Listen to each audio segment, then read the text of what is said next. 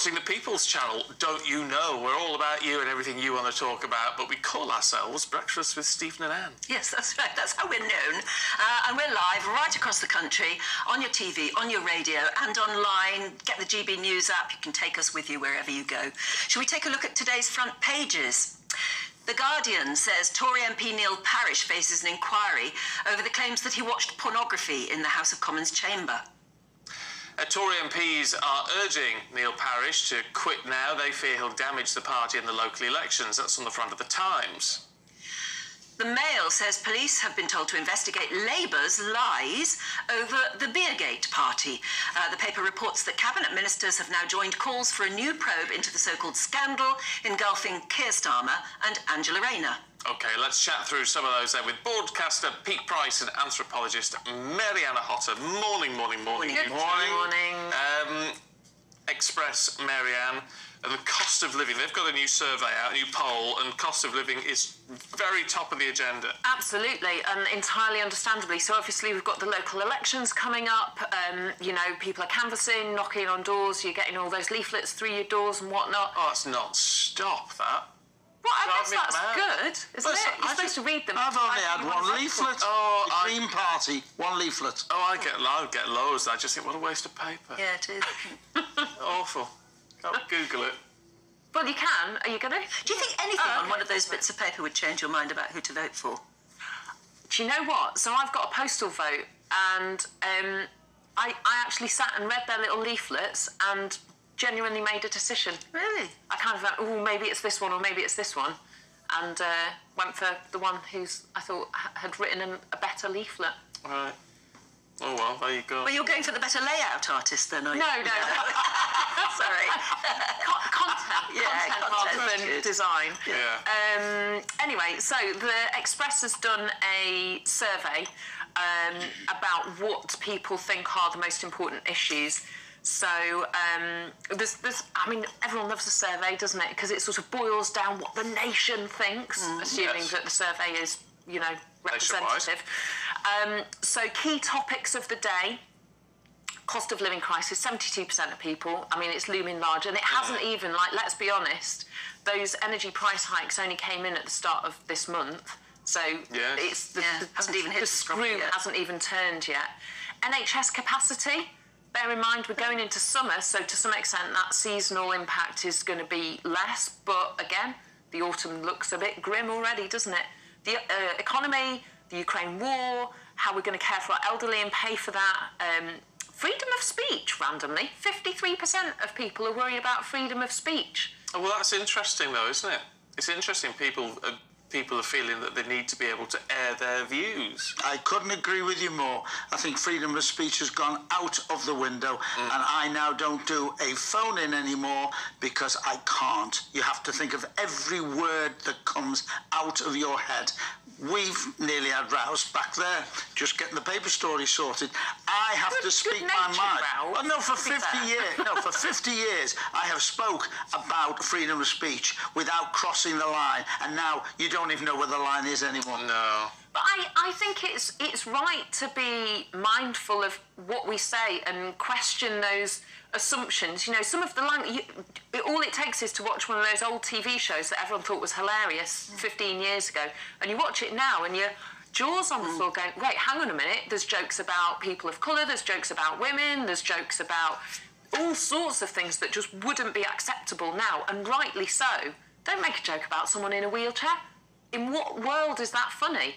And look, I mean, to be fair, you guys are making jokes about mother-in-laws. I don't think that's funny either. No, we tell you. No, it's outrageous. Well, it's misogynistic, isn't it? It's just... See, you're wrong there. You just said puff. You can't say puff. Puffing and puffing. Oh, no. I'll be getting cancelled. So, yeah, that's not the same as freedom of speech. No, it's not. But anyway... it's very interesting that Express readers feel that that's under threat, obviously, in some way. You know, everyone's having a go about the cost of living, and rightly so, but we have been through an unbelievable pandemic which has taken chunks of money and altered everything, and people are jumping in and putting their prices up all the time in every walk of life because they can. can now because of the pandemic and also because they need to. Yeah. So, you know, they're always blaming a government, whichever government's in, they're always blaming it. But, you know, you're not going to stop companies putting prices up. No. What I think it is, and I think the reason that I blame the government is because at that point you've got these market economics changing prices. You know, we've got Brexit, we've got international supply chains being disrupted because of the pandemic, because of war in Ukraine, all the rest of it. But that's where you need the government and good financial policies to balance the impact on us. You know, but there's an awful lot to balance. There's an awful lot to balance right now. But it's like, but it's all well and good sort of saying... what I would ask you then on that front is, what does that mean? How do you balance that to give people more money in their pocket? So you don't prioritise trying to bring down the UK national debt. You go, you know, we save up, we have these robust policies for the rainy day. Crikey, folks, it is raining right now. So you spend. You don't raise things like national insurance, which hit everybody, regardless of whether you're earning £7.50 an hour or £70 an hour. But when you look at the things like the national debt, which is all dull and boring for most of us to even try and think about, we're spending billions of pounds every week on servicing that debt. So you want to bring it down in order to then have more money in your pocket. But do you want that to be brought down by removing access to families for support? Do you want to bring it down by making people queue up for food banks? Do you want to bring it down by saying, sorry, your elderly mother is going to get one 15-minute visit a week because otherwise we'd have to actually raise taxes? But it's not a direct correlation between... It's not as simple as that, is it? I think to some extent... I mean, unless you really want to get into the nitty-gritty and become, you know, the head of the Bank of England, yes, it is. You choose the political party who is going to represent your interests. And I find it hilarious. I was saying to Pete just earlier, I don't understand how we are in a world, some kind of strange parallel universe, where someone who is earning the minimum wage in one of those northern cities, Bolton, pick Bolton for example, saying, oh yeah, Boris Johnson, Jacob Rees-Mogg, all that lot, yeah, they're on my side. They're the people who care about what matters to me. What world do we live in? You mentioned these people who are leading our government now have the support of the British public. It baffles me. You mentioned food banks. The problem now is food banks are struggling because people are now hanging on to what they've got and are not putting in to food banks. Charities are struggling, but this is an awful lot to do with the pandemic.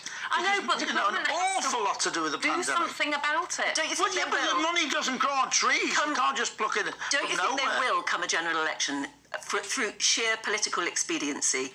They will do something to make us feel warm and cuddly just before a general election. Well, maybe, but I don't think lots of families can wait that long because people are really suffering, really struggling, and the bottom line is those older people who are looking at the last few years of their life, those kids who are coming in and living in real poverty, it changes their life chances. Scrap all the green levies then? No. Keep them because that is what ensures a better future for those kids. Maybe so just balancing the economy. But maybe what you should do is actually tax those who can afford it. People with massive landed assets, they don't get inheritance tax. The things where people actually have inheritance tax. In the back. Why should I'm towards the end of my life. I've got a few bob, and I've earned every penny, and I've paid tax every day of my life. Why should I pay death duties? Give me one reason why I should pay death duties. Because you care about the next generation. No, I've cared about the next generation. I've cared about the next generation by paying my tax. By paying my tax. I pay my tax every single week, and right through the pandemic. And I was one of the 5.5 million people that got nothing from the government. Nobody gave me that for 2 years. Why should I pay death duties? It makes me so angry that you've just hit a real nerve with me there. Then go and live on a rock. Because if you're part of society... But I'm giving! I'm 76, I've given for 76 years. I've paid tax all my life. You'll have a heart attack if you carry on. Well then, I pay death duties and save the country. I don't want you to do it here in the studio. Inheritance tax does seem... I mean, I know that something has to be paid, but to try and up it and all this, I mean, it just... It's like paying tax. You do pay tax on it. You pay tax on tax on tax on tax. wealth creates more wealth than not. So if you've got money, it makes money. If you haven't got any money, you're screwed. Pete, your generation, and I'm not saying it's your fault, and I think it's a wonderful thing, you grew up with a free NHS. You grew up with an educational system that mostly worked. You grew up with secure employment. You grew up with a lot of people in your generation with a pension that you could rely on. You've benefited from triple lock, so that things like state pensions have been protected, whereas benefits for people who are in working age get nothing. Yeah, but everything you just said, I paid into. I paid into the NHS, I paid into my... I've had... a 22-year-old who's working hard and paying their taxes, but they're getting much less out of the system. And you mean the ones that are out drinking all the time and partying because they don't put money away in a pension? They don't put money away in a pension. They don't put money away in a pension. On that note, I did without. Calm down, everybody. We've got to leave it there for now. We may come back to you, though.